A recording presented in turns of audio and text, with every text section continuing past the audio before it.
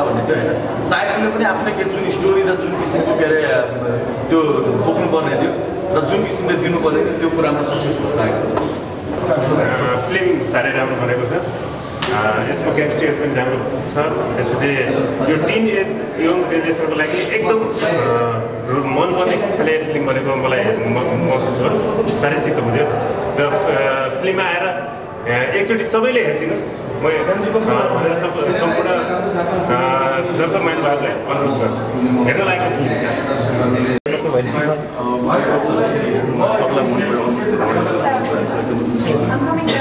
सायदको आजबाट अरूले बात तपाईँहरू गएर हेरिदिनु होला कस्तो लाग्छ फिडब्याक दिनु होला हाम्रो अडियन्सहरूले त हेर्नु भइसक्यो उहाँलाई सुन्न कस्तो लाग्यो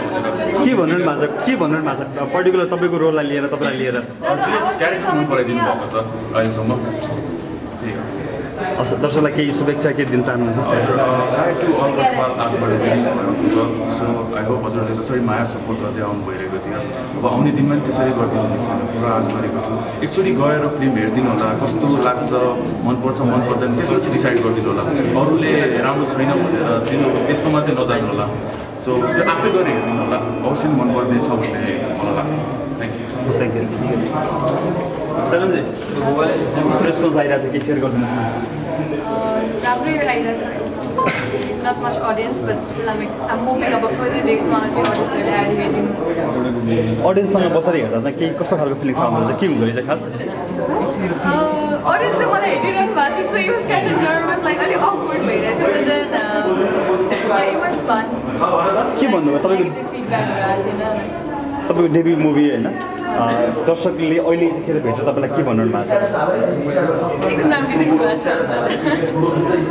तपाईँलाई लागेको थिएन आफ्नो विश्वास त I wasn't expecting म त्यस्तो देख्छु भनेर चाहिँ तर एक्सपेक्टेसन भन्दा अलिक धेरै राम्रै थ्याङ्क यू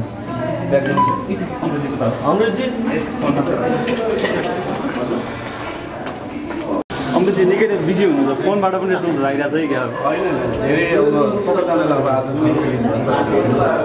राम्रो राम्रो रेस्पोन्स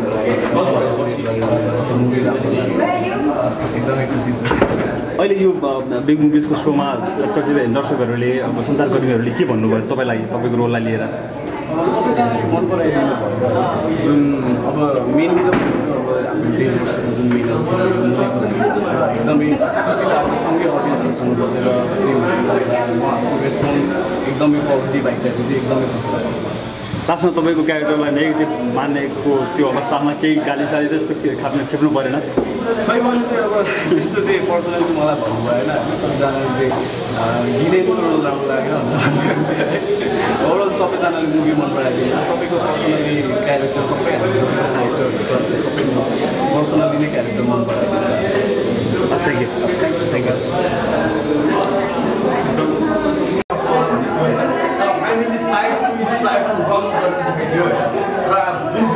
एउटा ब्रान्ड छ त्यो ब्रान्डलाई मेन्टेन गरेर मलाई एउटा डर लागिरहेको छ सायद एउटा ड्रग्स बेसमा बनेको फिल्म यो चाहिँ लभ स्टोरीमा बसेको बनेको मुभी कतै दर्शकहरूले यता इग्नोर गर्ने कि भन्ने लागिरहेको थियो आज हामी अहिले बिग सिनेमामा छौँ हामी अडियन्सको के अरे रेस्पोन्स पनि लियो होइन तर बब्बाल लाग्यो र अब चाहिँ के अरे निर्धक्क तरिकाले सुन्छु म चाहिँ भनौँ न किनभने दर्शकहरूले साथ दिइसक्नु पर्यो मन पराइदिनु पर्यो यदि यो भिडियो मन पर्यो भने बिन्दास टिभीलाई सब्स्क्राइब गर्न नबिर्सनुहोस् धन्यवाद।